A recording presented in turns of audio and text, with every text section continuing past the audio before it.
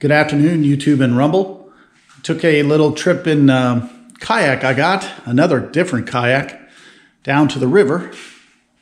Went from home base here down to the little town of Triana, which is on the Tennessee River.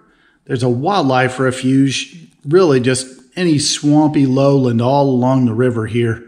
And there's several different boat launches that you can dip into the river and paddle up various creeks.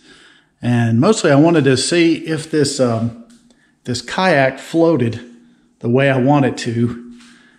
And I did have it out there last year, and everybody said to bounce the seat up. Let's go take a look. This is it, the Ascent 12T. Everybody said you shouldn't leave the seat down in the kayak if you're going to fish out of it, which I want to try and do.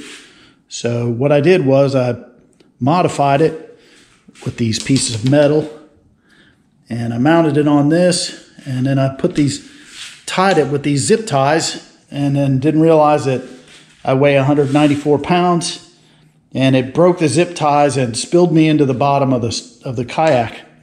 So back to the drawing board, came back here and put these plumber's clamps on here. You know, you can look at them there, and tied them on here. And then this other guy on YouTube has a thing where he just bolts this in place, and then the seat just comes right out like that. So, I don't know, a couple screws on either side, and this is a standard, like a home deadbolt like you would get at the hardware store for about $3. And in other words, got my seat set up. And riding, I took this thing out on the lake for about an hour, a little more than that. And it's like being in a lazy boy at home. It's really comfortable, really easy to sit in. Did find that this kayak does not track very well. So if you paddle it in one direction and you stop paddling like you want to throw a fish hook out there, it just tends to go off to one side or another. And that in the creek I was in, it usually is a bunch of brush. So you end up getting stuck in a bunch of brush. And so next time I go, I'm going to bring an anchor. I might even put a trolling motor on the back of this thing, because I've seen people do that on YouTube as well. Anyway, got some video from the creek. Y'all have a good day. All right, here we are out on Indian Creek. Just past the town of Triana, next to the Tennessee River. And we're going to see how far this thing goes, and might try tossing a hook in the water. Yeah, literally a perfect day for this kind of thing. Perfect temperatures. And it does make me wonder whether I am a fair weather sailor or not. Anyway, it's a very nicely shaded creek, and out here testing this canoe, this kayak. And first of all, I put a seat on it. It's pretty cool, and it seems to be working quite well.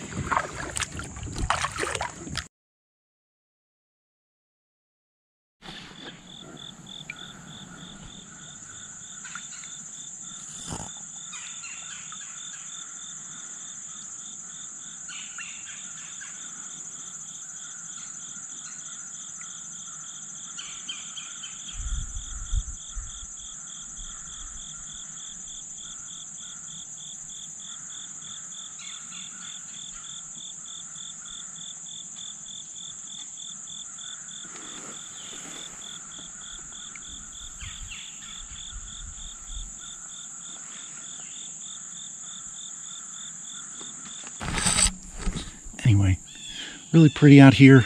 Very pleased with the way the seat modification took on this thing. And I'm just going to paddle up here and see how far this thing goes, and then come back and maybe try and catch a fish or two.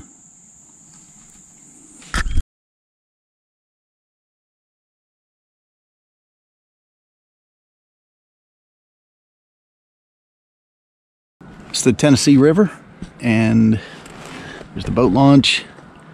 And you can't stay out here without being real careful. They have power boats out here, and they run barges up and down on this river too. So you can't stay out here in a kayak; you'll get run over. And I can feel the current; it's pretty strong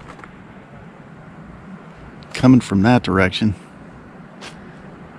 So we're not just sitting here. I need to paddle my butt back into the boat launch. Yeah, a lot of water out here, but the kayak floats fine. It handles okay. It doesn't track quite as well as I'd like. I might need to put a rudder on it or something, because you got to keep paddling if you want it to stay straight. And it tends to, if you stop paddling, it tends to drift in the nearest brush pile if you're trying to cast a fishing line. So probably need to get me an anchor.